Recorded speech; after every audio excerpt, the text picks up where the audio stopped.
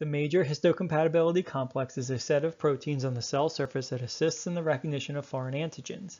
MHC class I occurs on all nucleated cells and presents antigens to cytotoxic T lymphocytes that express the CD8 receptor, triggering the cell to undergo apoptosis. MHC class II occurs on antigen-presenting cells, including macrophages, B cells, and dendritic cells, and presents antigens to helper T cells that express the CD4 receptor. Binding of the CD4 receptor to the MHC2 complex primes the naive helper T cell to become either a memory T cell or effector T cell. T cells are activated by a process that requires three sequential signals. The first signal begins when the T cell receptor interacts with the MHC peptide complex presented by an antigen-presenting cell.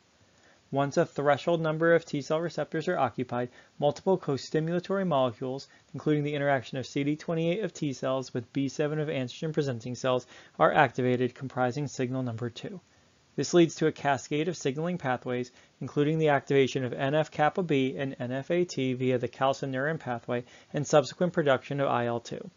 IL-2, or T cell growth factor, leads to the clonal expansion of T cell populations.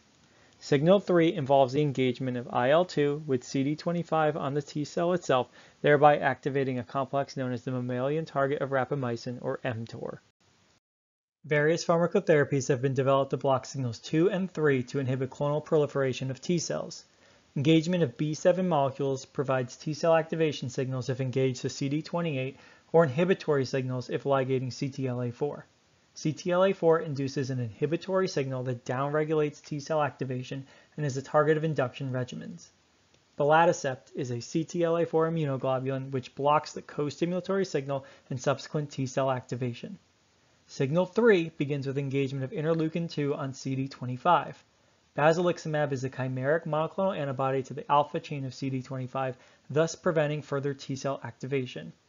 Finally, leukocyte depletion strategies use antibodies such as thymoglobulin, which are designed to bind peripheral alloreactive lymphocytes and create a window of opportunity for an allograft to settle in.